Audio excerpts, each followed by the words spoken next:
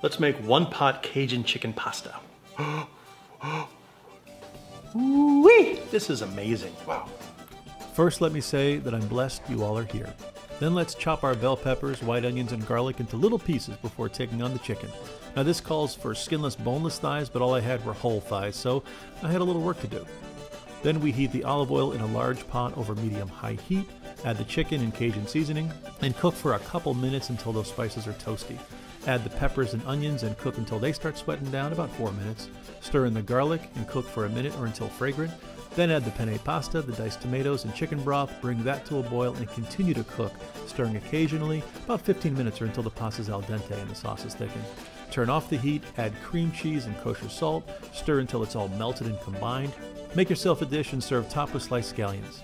Now the kids gave this only a 7.5 on account of all the veggies. Now what are you going to do?